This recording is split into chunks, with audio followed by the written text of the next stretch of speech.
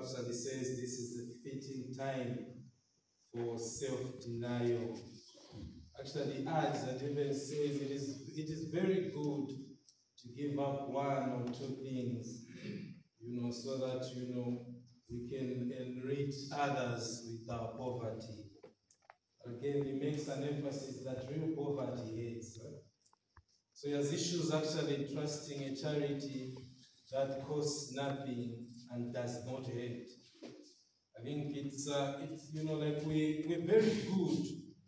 We're very good in denying ourselves this or that during this period, such that we can't even feel it that we've given up something. Each and every time, wherever I've been, we always have to discuss what is it that we'll give up. And of course, a few things that will be mentioned, and I'm sure most of us wouldn't even feel it. We don't even feel the pain that we've given up something. Maybe one day we need to start looking at what would really make us really feel that in that Lenten journey, something really, we gave up something that really we felt it. Huh? Like an allowance, for example.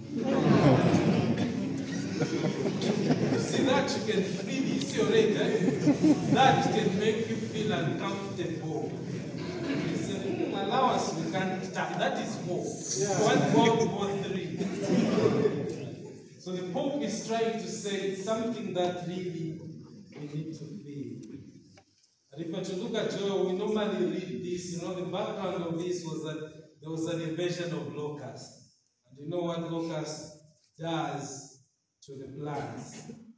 And, people had become so comfortable in their world, and they thought they could achieve it all without God's hand in it.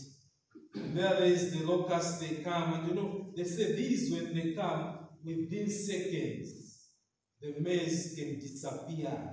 And that's how bad they can be. And the prophet there is trying to make the people realize that they had lost it somewhere. So whenever we lose it, earlier I mentioned, whenever we go on the wrong path, we suffer in a way. There's nothing that we can do really without the grace of God. So there are consequences whenever we don't live up to our promises, up to our Christian values. And if we were to look at our second reading here, the theme Paul brings out here is, be reconciled to God, behold now is the acceptable time. Paul had problems with the Corinthians. At first they did not accept him because of the message that he brought. Later on, maybe he tends to think that maybe it is the message that they're not really accepting and not the messenger himself. But in a way, if they're to reconcile with God, equally, they also have to reconcile with the one who has brought the message. We see pastors, we see priests being rejected here and there. We see the message being denied by people. What can you say if you don't live according to what you preach? Huh?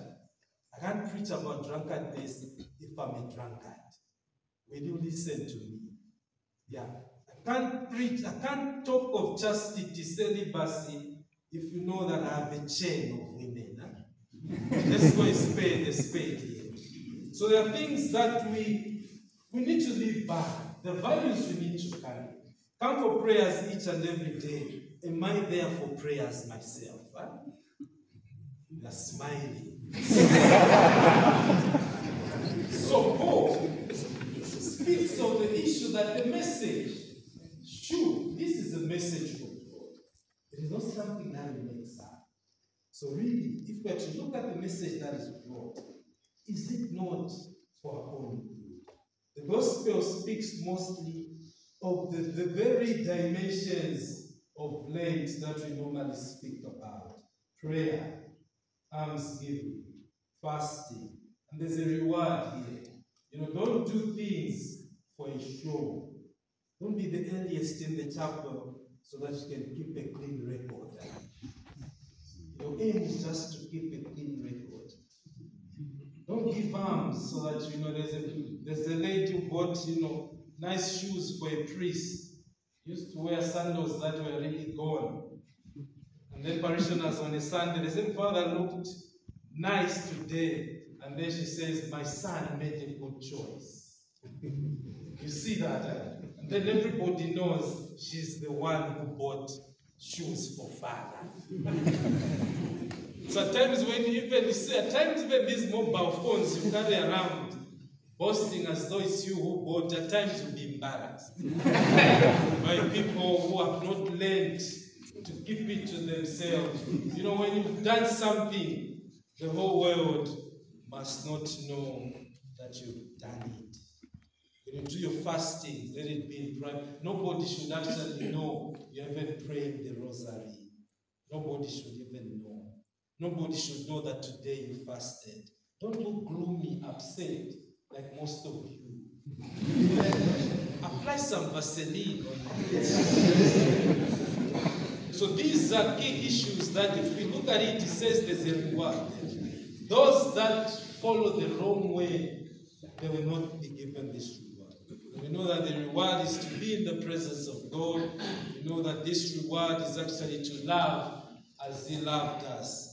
So really, this is a very important time that all of us must utilize. When we talk of prayer, if you hear the voice of the Lord, harden not your hearts. We know that it's only prayer that really connects us to Him. Each and every morning I'm in the chapel. Do I really pray? Or again, I want to have a clean record. Whatever I'm doing, for those that may be in marriage, we speak of faithfulness. What is it that we will deny ourselves during this period? What is it that we can do? All of us, we know where our mistakes are. All of us, we know where our weaknesses are. People nowadays cannot easily get along. In the parishes where I go normally on Sunday, the last Mass is always a debate. How can we balance Bemba, Nyanja? You see all those issues. The people today, Bemba songs were too much. No, there was no Nyanja. You see, those are fights that are there. Those are debates that are here also. You're bothered by a song. You're bothered by how long a homily is. How long is a party, monthly party? How many hours is it? The whole day. We spend hours watching soccer. But what is our mentality towards the word of God? It shouldn't be long because people, they'll lose track. They will not listen anymore. How come they are able to pay attention to secular things? Eh? Why? Why are we comfortable there for hours and hours and hear a preacher has to squeeze? See, already I'm trying to summarize.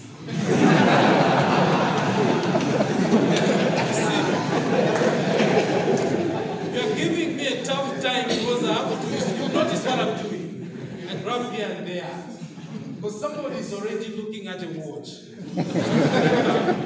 It shouldn't be that way. Let's give things of God value. Let's give things of God enough time. Let's not spend time in quarrels, in debate, like the Corinthians here. These all of these are our weaknesses. We speak of pride, jealousy. You know, all these are things that most of us may need to work on. Are we people that have accepted one another? Are we people that can get along with one another? You know, I was telling the Christians there, you know, when we were talking of a leper, you know, I gave a very good example that even a poor person can be a leper. You can come here and everybody has people, we see people getting their base, holding on to them. Somebody in a suit, well dressed, they wouldn't mind at all. But somebody dirty, they'll always give you a tag. I gave them a very good example. Us who grew up in Lusaka, we had classmates who wouldn't be allowed to go to Linda. Their parents, are you going to be safe in Linda? When they are going to Kalundu, Chadli, they'll ask them, what time are you coming back? They're going in a place where the rich are. and they wouldn't question you. You see already how we look at one another. We've got these judgmental eyes. Before you know a person, you already judge them. At times we are comfortable with my own. You see it here in international places. Brothers from one place are always together. Can't you interact? Can't you mix? Can't you learn a language? You should learn a language. You greet in our local language. You ask, how much is this? You learn a bit of where you are. In a way, you become comfortable where we are. What am I trying to say? All of us have weaknesses. As we begin this journey, let us look into our lives and then see, where do I need to improve? May the good Lord give us the grace as we start our Lenten observance.